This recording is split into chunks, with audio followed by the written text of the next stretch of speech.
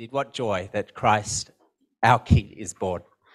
We're going to be thinking more about the meaning of his birth now and how we should respond to him. We'll be looking at Matthew chapter 2. You can look at the outline if you want to take any notes. There will be discussion questions you can look at later or for Christmas lunch if you wanted to.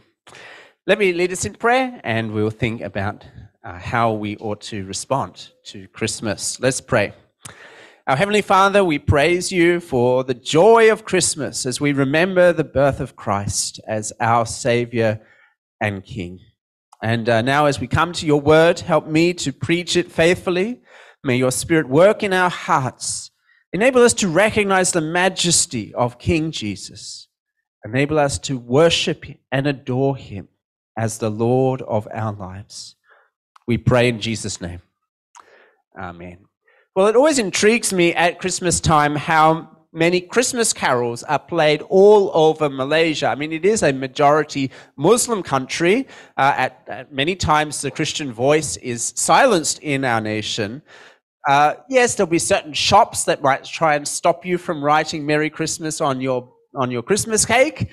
But largely, at Christmas time, whether it's shopping centres or restaurants or even on television, the message of Christmas is proclaimed loud and clear through all the Christmas carols that are played in the background. Just consider with me the words of "O come all ye faithful, O come all ye faithful, joyful and triumphant, O come ye to Bethlehem. Come and behold him, born the King of angels. O come, let us adore him. O come, let us adore him. Oh, come, let us adore him, Christ the Lord." Those words will ring through the shopping malls and everywhere around us. It is a wonderful Christmas carol, isn't it? It has awe-inspiring claims. It demands a radical response. Christ the King has been born. We must obey, we must adore him with joy as the Lord of our life. But of course, the sad news is that even as this glorious, life-transforming message is played all around the country to the masses, it is largely ignored.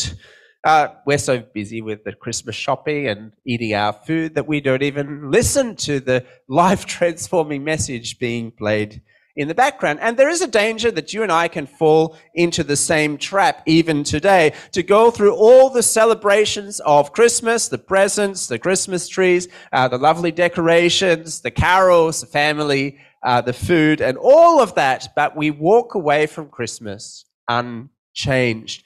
No awe, no gratitude, no repentance, no worship of the Lord Jesus. But as that carol, "O come all ye faithful," so powerfully explains to us, Christmas does demand a response from us, a response of nothing less than total, wholehearted worship of Jesus. "O come, let us adore him, Christ the Lord." Well, who is the baby in the manger? Matthew began his gospel, remember, giving us the human origins of Jesus, the book of the genealogy of Jesus Christ, the son of David, the son of Abraham. We've seen that Jesus is the son of Abraham. He's the long-promised descendant who would bring blessing to all the nations of the world. We've seen that Jesus is the son of David. He was God's royal king, the one promised who would sit on David's throne and rule over the whole world forever. And we've seen that Jesus is the Christ, the Messiah, the promised one who would end the exile and usher in an age of salvation and forgiveness for all who would turn to him. And yesterday in Christmas Eve service, we saw also the divine origins of Jesus. We saw that he is the divine Saviour, conceived by the Holy Spirit, fully God and fully man. In chapter 1, verse 21, we thought about his name, Jesus. He will be called Jesus, which means God saves, because he will save his people from their sins. Jesus has come in the flesh. He's God in the flesh who has come to rescue us from our sins. And in chapter 1, verse 23, he is called Emmanuel, God with us. So here is the wonder of the Christmas message. The baby in the manger was God himself. the all-powerful creator of the universe, lies there helpless in the manger. The one who upholds the universe lies held in his mother's arms. The life giver is given life by his mother. The baby, fully God and fully man, arrives to save us. If we have grasped those truths, then Matthew wants us to see in his gospel the right response to Jesus. That is total, undivided worship. He wants us to adore him as the supreme king of the nations. He wants us to submit our lives to him.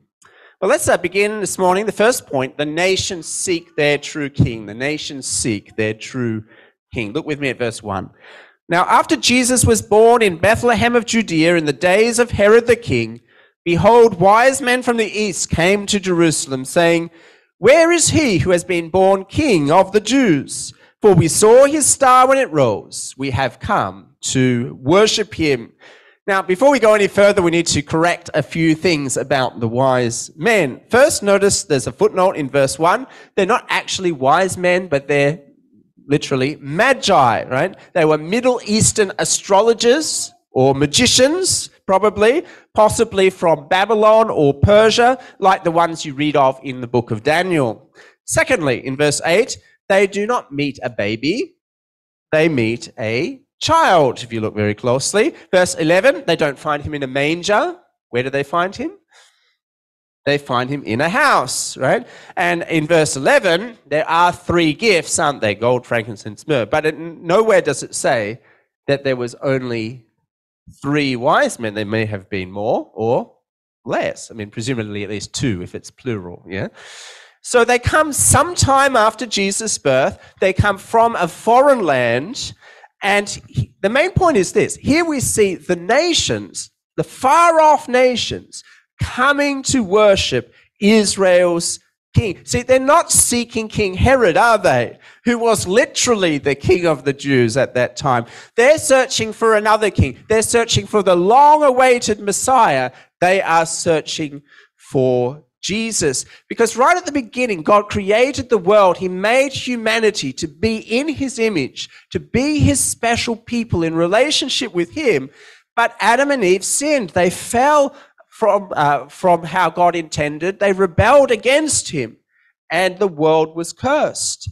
And after the fall, God promised in Genesis 12 to reverse the curse of the fall. He made those wonderful promises to Abraham to bring blessing to all the nations once again. And as the Old Testament progresses, that hope of blessing for the world, it becomes focused on a king of Israel, someone who would establish the kingdom of God, who would bring all the nations back under the rule of God and would bring his blessing to them once more. And so as we see these magi coming to worship Jesus, we see all those ancient promises coming to fulfillment. That's what the star is about, actually. It's not just that these are kind of stargazers who are, following the star to find Jesus supernaturally.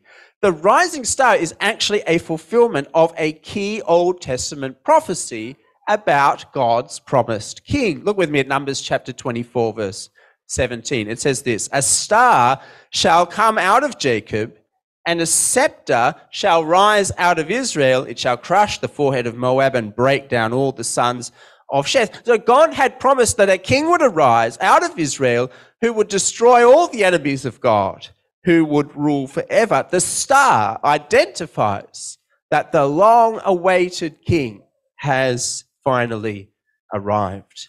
Now, there are many places in the Bible, in the Old Testament, we could talk about the coming of this king. But here is a few. In verses 3 to 6, we see how Jesus fulfills a prophecy from Micah about where God's king would be born. Because the prophet Micah had promised many years earlier, God's promised king would be born in Bethlehem. Look at verse 3. "When Herod the king heard this, he was troubled, and all Jerusalem with him. And assembling all the chief priests and scribes of the people, he inquired of them where the Christ was to be born. They told him, in Bethlehem of Judea, for so it is written by the prophet. And you, O Bethlehem, in the land of Judah, are by no means least among the rulers of Judah, for from you shall come a ruler who shall shepherd my people Israel. So Judah was the royal tribe from where all the kings of Israel came, and Bethlehem was the birthplace of the great king David. It was a lowly place to be born. There was not much there.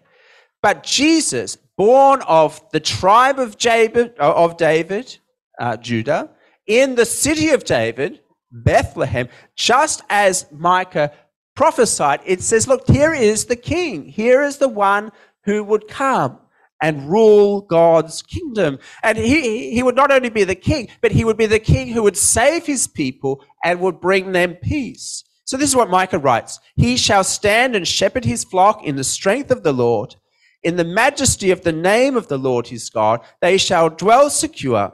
For now he shall be great to the ends of the earth, and he shall be their peace. He's the king that comes to bring peace, to destroy the enemies of God, to bring restored relationship.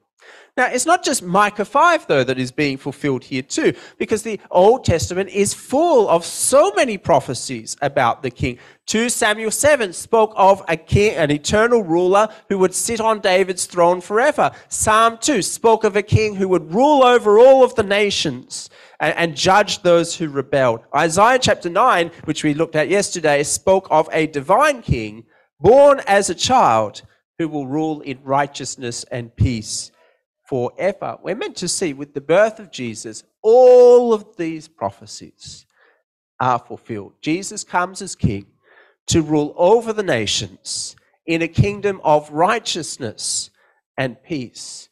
He comes to bring blessing to all the world. Now, there is one more prophecy in particular that is fulfilled by the wise men, and it's from the Old Testament reading we looked at in Isaiah chapter 60. Let's look again at that passage. It says, "Arise, shine, for your light has come. The glory of the Lord has risen upon you. Behold, darkness shall cover the earth, and thick darkness the peoples. But the Lord will arise upon you. His glory shall be seen upon you, and nations shall come to your light, and kings to the brightness of your rising." It's a prophecy that one day God would come to shine light on our world.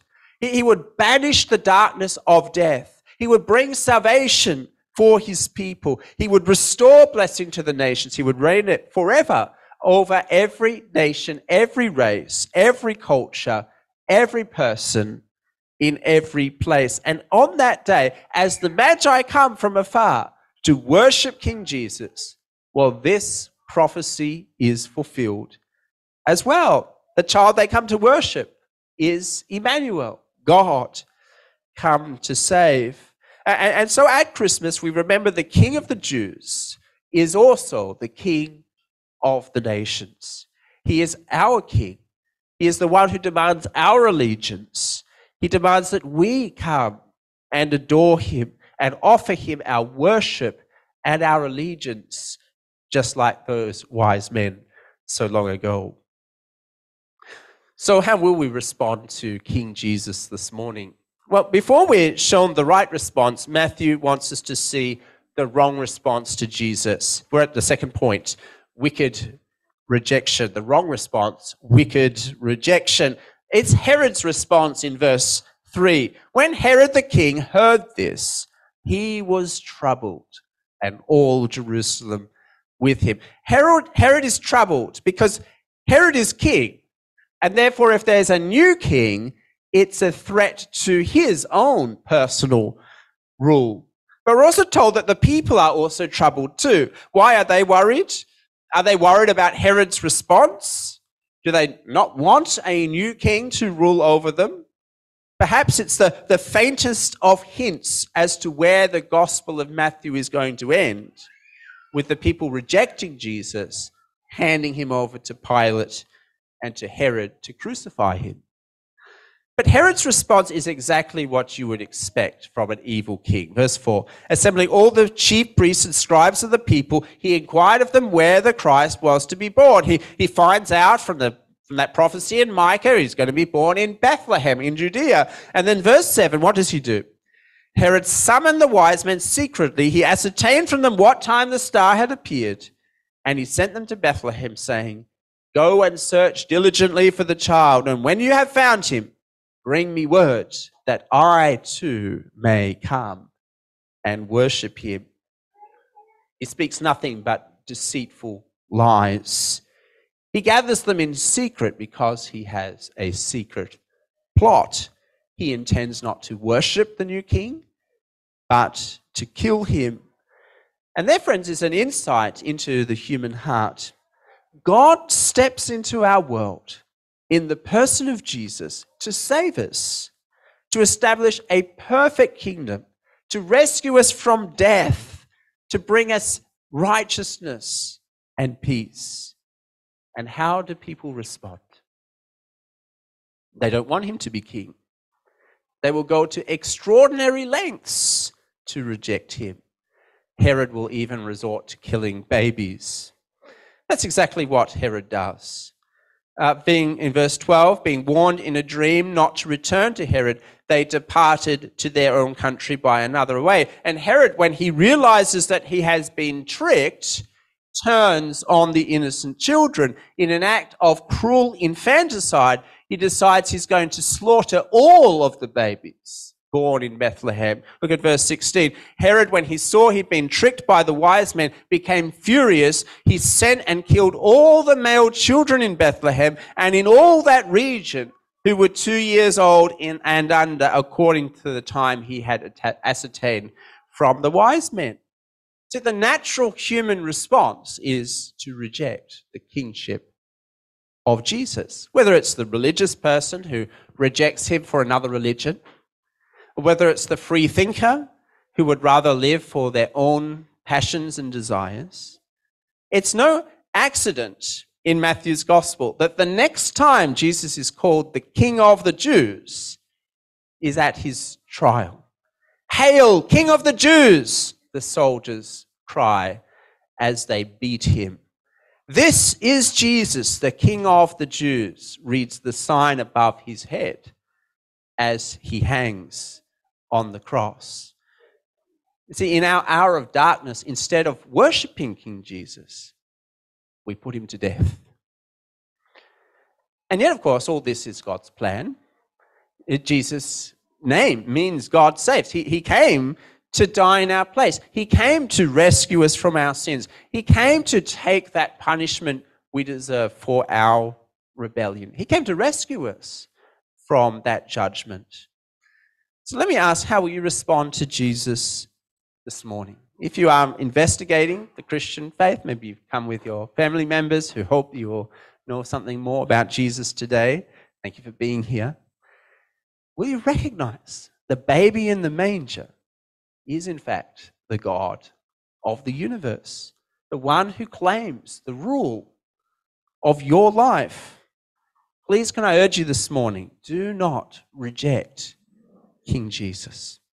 Do not think life will be better without him. Don't let your heart be darkened like Herod. Jesus' rule is good. Jesus is the King who goes to the cross. Jesus is the King who came to rescue you and bring you into a kingdom of righteousness and peace. He is so good. He is so loving. He is the sovereign who serves. He is the ruler who rescues. And submitting to his rule is perfect joy. It is perfect freedom, perfect delight. Please don't reject him like Herod.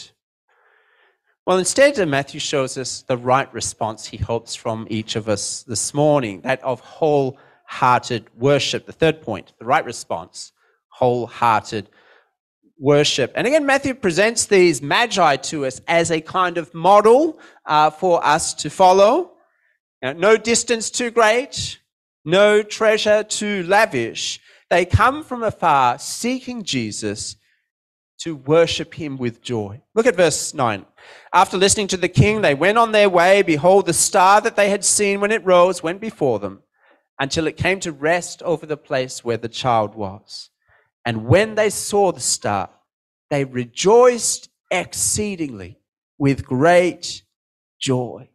And boy, were they right to be so happy that day. The promised Saviour King, promised for millennia beforehand, had finally arrived. As Christians, we've got so much to be joyful about today, don't we? Yes, our world is in a total mess everywhere you look. There are wars, there's sicknesses, there's fighting and so many problems all around us, and maybe it's quite close to home for you right now. Our world is messed up. We suffered at the hands of a pandemic. We suffer in so many other ways too. We live in a fallen world, a world cursed by sin, a world of suffering and sickness and division and death. Yes, that is our world. But Jesus came to bring a perfect kingdom where there is no more disease, where there is no more division, where there is no more darkness, disability, or death. He came to bring a kingdom of hope, life, peace. And so Jesus would grow up. He would live the obedient life none of us have lived. He gives a glimpse of his kingdom as he heals the sick and raises the dead and drives out demons and shows his complete control over creation, calming the storm. And then King Jesus dies on the cross as our King, taking the punishment that we deserve so that he might save us, make us his children, give us the hope of eternal life. What exceeding joy it is to know the Lord Jesus. What exceeding joy to have peace with God, to have the hope of eternal life absolutely assured, to know that you are loved by God and chosen by God to serve him with joy. What a delight. What exceeding joy. That's the response we are to have to Jesus. But of course, not only do the wise men rejoice, they gladly submit to him as their king. Verse 11, going into the house, they saw the child with Mary, his mother, and they fell down and worshipped him.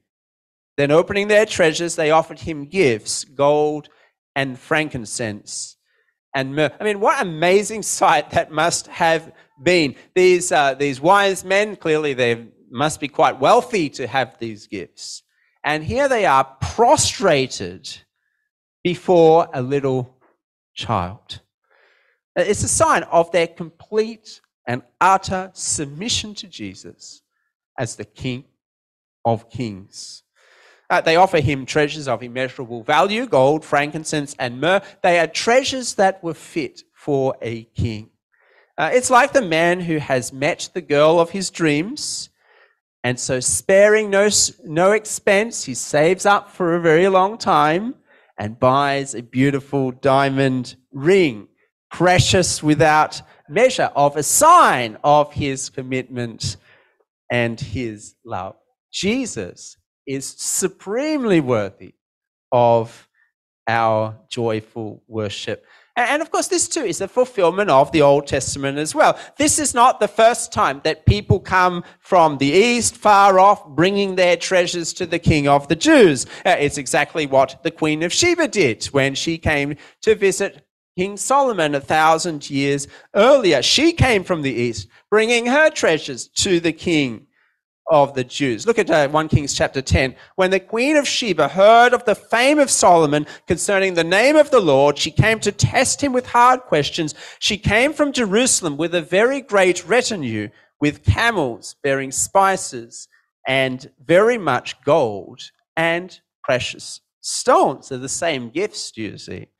Verse 10, she gave the king 120 talents of gold, which is a lot, and a very great quantity of spices and precious stones. Never again came such an abundance of spices as these the Queen of Sheba gave to King Solomon. And the rest of the Old Testament celebrates that great event at the high point of Israel's history. Psalm 72 says this, may the kings of Tarshish and the coastlands render him tribute. May the kings of Sheba and Seba bring gifts. May all kings fall down before him. May all nations serve him. Verse 15, long may he live. May gold of Sheba be given to him. And especially in that Old Testament reading, Isaiah chapter 60, Then you shall see and be radiant. Your heart shall thrill and exult, because the abundance of the sheaves shall be turned to you. The wealth of the nation shall come to you. A multitude of camels shall cover you. The young camels of Midian and Ephah, all those from Sheba shall come. They shall bring gold and frankincense and bring good news, the praises of the Lord. So as these wise men come from the east, sparing no expense with these expensive gifts of gold and frankincense and so on for King Jesus, we realize that Jesus is a far greater king even than King Solomon was. This is the King of Kings. This is the Lord of Lords, who deserves our worship, who deserves our total, wholehearted, joyful submission to him. See, that's the right response to Christmas, to bow the knee before him, to say to Jesus, you are my King, to offer him our very lives, to joyfully submit to him. See, it's not just meant to be come to church on Christmas Day, thing, tick the box, come back, see you again at Easter. No. Not just, we'll serve him on Sunday, but the rest of the week, well, never mind. No. It's not just one area of life. It's every area of life, in our work, in our family, with our time, with our money, with our ambitions and dreams, with our heart, our soul, our mind, and our strength. We are to worship King Jesus. So have you done that? Have you come to Jesus in total, wholehearted worship as the King of your life? Have you said to Jesus, look, here is my life. Use my life for your glory. That's the right response to Christmas. Now, part of that life of worship for the glory of Jesus is to give your life to his mission, to the nations, calling others to worship him as you have done yourself. It's so interesting how Matthew deliberately begins and ends his gospel with the nations coming to the Lord Jesus. He begins here, chapter 2, with the Magi coming from afar to worship King Jesus. And he ends in chapter 28 with the risen Lord Jesus worshipped by his disciples and then sending them out to the world. He says, all authority in heaven and on earth has been given to me. Go therefore and make disciples of all nations. He begins and he ends with the nations coming in. At the start they come in, and at the end the people are sent out to gather the nations in to the kingdom. So how will you respond to Christmas this morning? Will you seek him like the wise men? Will you joyfully celebrate his birth? Will you bow down before him in worship? Will you go out to gather in the nations that they may worship him too? Well, there is a danger that you and I can go through Christmas but walk away unchanged. And sing the carols, we can read the story, but no awe, no gratitude, no adoration, no worship.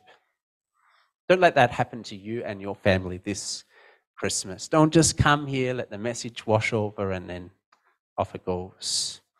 Will you worship Jesus this morning? Will you kneel before him? Hand over to him your career. Hand over to him your family. Hand over to him your ambitions and dreams. Hand over to him everything. Heart, soul, mind, strength. Will you resolve to live your life for his glory as you proclaim him among the nations? Because we have met Emmanuel. We've met God with us. We have met Jesus, the one who has come to save us from our sins. He is our shepherd. He is our ruler. He is our peace. He is worthy of our joy, our worship, our service, and our proclamation. Let's read again from that lovely carol. Oh, come, all ye faithful, joyful and triumphant. Oh, come ye to Bethlehem. Come and behold him, born the King of angels. Oh, come, let us adore him. Oh, come, let us adore him. Oh, come, let us adore him. Christ the Lord. Let's pray together. Our Heavenly Father, we thank you for reminding us that Jesus is indeed the King of Kings, the Lord of Lords. Lord, help us to give him our total, wholehearted worship. Help us, Lord, not to walk away from Christmas unchanged, but use our lives this year for his glory as we love him and obey him and proclaim him to the world. We pray in Jesus' name. Amen.